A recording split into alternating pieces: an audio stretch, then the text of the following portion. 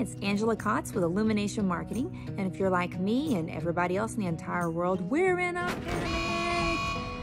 The coronavirus has us all going a little bit crazy. If you don't believe me, walk into the store and try to get toilet paper right now. It's not there. It's not there. Go to the dollar store, people. I bet you they have it. I stocked up a long time ago, and that was just because I don't like to go to the store, and I generally stock up on things anyways.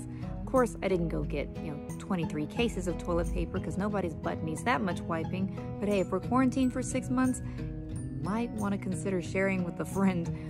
None of us want to be stuck in a house with somebody that doesn't have toilet paper.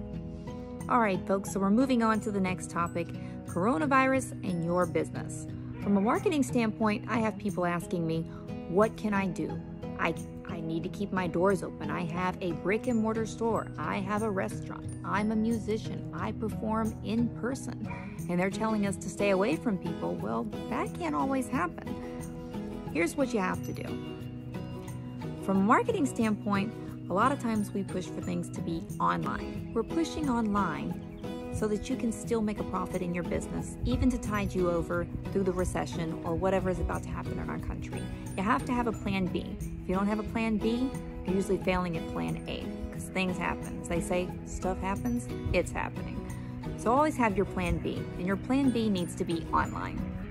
And for those of you who can't close your doors by any means because you provide a service, my suggestion is let people know what's going on. Let people know the extra precautions that you're taking in your brick and mortar store, whether it's extra sanitation, hand sanitizers, even a video or email going out to your customers, letting them know that they are safe when they walk into your store.